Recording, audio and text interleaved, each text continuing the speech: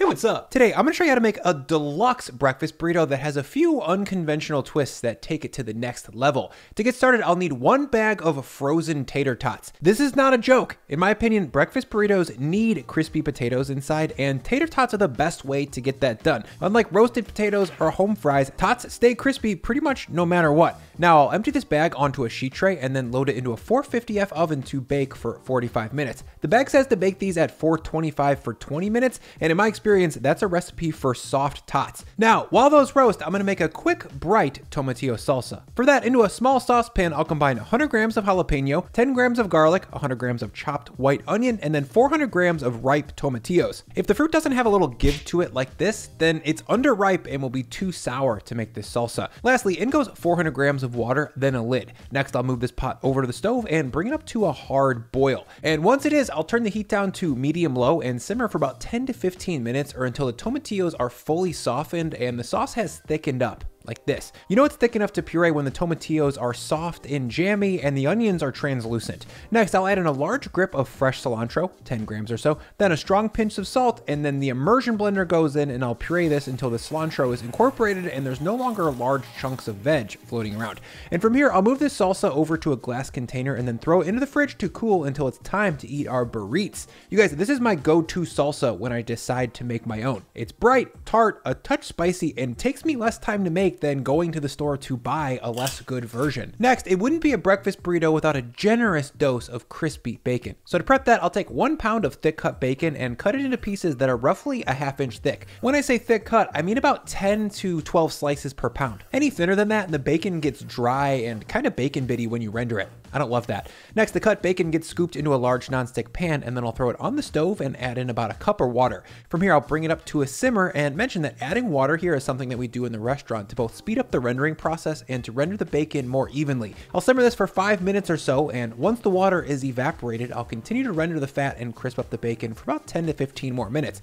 And I'll stir every minute or so to make sure the bacon is in contact with the rendering fat. That's actually what crisps it up, not the pan. And once the bacon is fully rendered, meaning not flabby looking and has a deep golden reddish color like this, I'll move the pan off the heat and then use a slotted spoon to move it over to a paper towel to drain off the fat. Now, it's been about 45 minutes since I threw my tots in the oven, so I'll pull them out, and as you can see, they're quite crispy looking. Since these are destined for a burrito, they're actually a little bit more baked than I would normally like, but the crispiness is the priority here, and we need the extra time to dry out the outer edges. If you were willing to sacrifice a little bit of crunch here, you could combine 2 russet potatoes that are diced in a medium bowl with a long squeezer of olive oil and a strong pinch of salt, toss them together and throw them onto a preheated sheet tray and then high roast them at 450F for about 25 minutes. The results here aren't nearly as crispy as the tots, but these are easy enough to make and they taste good, so keep this move in mind. From here, we have a few more things to prep, but all of them only take about 1 to 2 minutes each. First up is refried beans. So to prep those,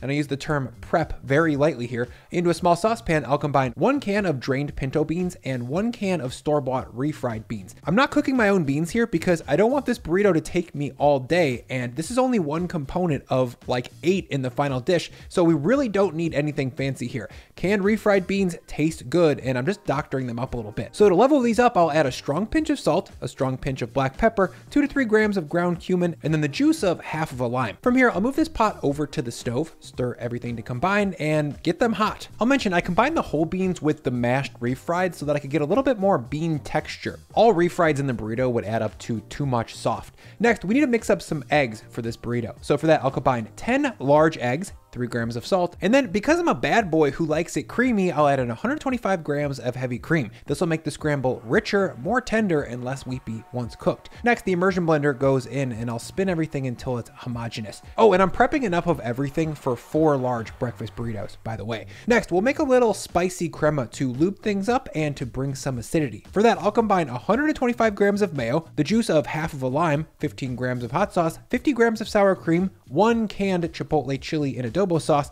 then 1 large garlic clove that I'll squish with my garlic press. One more time, I'll drop in my immersion blender and spin this until everything is broken down and we've got a smooth, creamy sauce. And there we go, a spicy, smoky crema, or as I like to call it, chipotle ranch. This is a perfect sauce for a burrito, a fried onion ring, or a quesadilla. Now, let's build these burritos. But first, let me quickly thank Scentbird for sponsoring this video. Scentbird is a fragrance subscription service where you choose a new fragrance to try every month for only 17 bucks. It's flexible so that you can skip any month without penalty, or you can also upgrade to get 2 or 3 products each month. The first real cologne that I ever bought was CK1 like 20 years ago at the mall, and I'm pretty sure it's still half full in my dresser drawer somewhere just rolling around. I like Scentbird because it sends you smaller 30-day supplies of each fragrance, so that way you don't have to commit to a full bottle and smelling the same for a lifetime. Or if you just like trying different scents and smells, this is also a great way to do it. This month they sent me Tuesman Chill. That one has an outdoorsy scent with lime, cardamom, and black pepper notes. Dime number 1, that one smells like a clean mix of sandalwood and bergamot. And then finally Winter Oak by Raw Spirit. This one has a nice cozy woodsy scent that's a mix of aged oak, suede, and saffron. So to try some new smells, click the link below or scan this QR code and use my code Brian2 for 55% off your first month at Scentbird. It's only about $8 for your first month. Thank you, Scentbird. To build these burritos, I'll drop 2 non-stick pans on the stove over medium heat. The large one's gonna be for frying the tortilla until it's crispy, and the small one is for the eggs. Speaking of tortilla, for a hungry person, I recommend going with a 10-incher. It's really hard to fit everything that we want inside into an 8-inch tortilla. I opted not to make my own tortilla here because after trying it a few times, it seemed very not worth it. For something like a quesadilla where it's only about melty cheese and tortilla, I think the extra effort there really does pay dividends. But for a perfect breakfast burrito, all we need is something that's strong enough to hold the toppings and malleable enough to stretch when we roll it. To prep this tortilla for its fillings, I'll spray both sides with a little bit of water to create some steam and then throw it into my medium heat pan. I'll flip it over and steam it on the second side until it's heated through and floppy like this. Then in my other pan, I'll squeeze in a little olive oil, then add in 4 ounces of my egg puree. To make really nice creamy scrambled eggs with a tender large curd, I'll stir pretty constantly for the first 45 seconds. I want to cook these until I've got about a 50-50 blend of curds to raw eggs in the pan, and from there I'll fold it every 15 to 20 seconds or so, making sure not to break down the curds too much. I think a crumbly scramble with a smaller curd tends to feel kind of grainy in the mouth, so I try and keep things large and fluffy like this. And after about 2 minutes, I've got some really beautiful scrambled eggs here. They're silky and soft, but will stand up in our burrito. Now, to build this burrito, I'll slather on 3 to 4 tablespoons of my doctored up refried beans and then spread into a nice flat little rectangle. Then next, I'll add on some cheese. That's a 1/3 cup or about 30 to 40 grams of grated Oaxaca style cheese. If you haven't used it before, Oaxaca cheese is sharp and dry like a Swiss cheese, but it's fresher and not nearly as funky. A great sub for Oaxaca cheese would be Chihuahua melting cheese, or if you're really in a pinch, I'd say go for pepper jack. Next, I'll lay down 8 tater tots, specifically lined up in 2 rows of 4. This will hopefully lead to a very satisfying looking cross section later on. And then next, I'll drop down my little scramble patty here in the middle and try and keep it on top of the tots as best I can. Behind the eggs comes some very lightly mashed avocado. To make it, I just combined 2 avocados with a strong pinch of salt and a long squeezer of lime. I'm not really calling it guac because this is much less wet and has a lot more texture. For an herbal note here, I'll add on some chopped cilantro, then a 1/4 of the bacon that I rendered earlier. Ooh, egg down.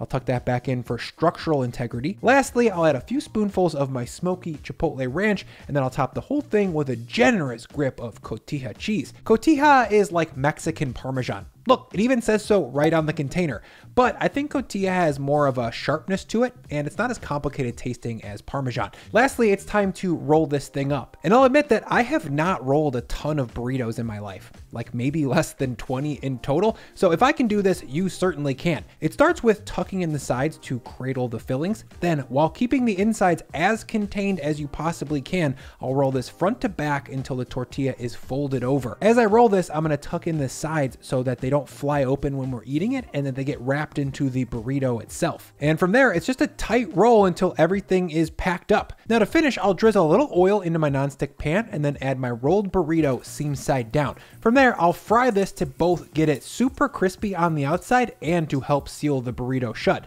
And after about 90 seconds here, I'll check the bottom and it's looking golden and crispy, so I'll flip it over and fry it on the backside for another hot 90. You certainly could avoid this last step of frying, but I would never do that. Adding one more type of texture is almost never going to be a bad thing in general. And when you finally get a taste of that sweet, browned, crispy tortilla along with everything else, you're never going to not do it again. And right about now, if you're wondering, hey Bri, this seems like a lot of trouble for a silly little breakfast burrito. Is it worth it? Well, You tell me, bro. I was so stoked that I got a cross section that looked this good. It's beautiful, dude. Look, egg tater tots. Yes. Add on some fruity, tart tomatillo salsa to bring a little sparkle to an otherwise very rich, very creamy burrito. And yeah, you're having a good time. This thing has everything. It's smoky, crispy, creamy, smooth, chewy, and it's one of the funnest foods on earth to eat. And honestly, it's not even that heavy. I highly recommend that you make this for someone that you like sometime soon because you're not gonna be disappointed. Let's eat this thing! If you like melty, crispy, semi-Mexican foods, then check out my video for quesadilla right here.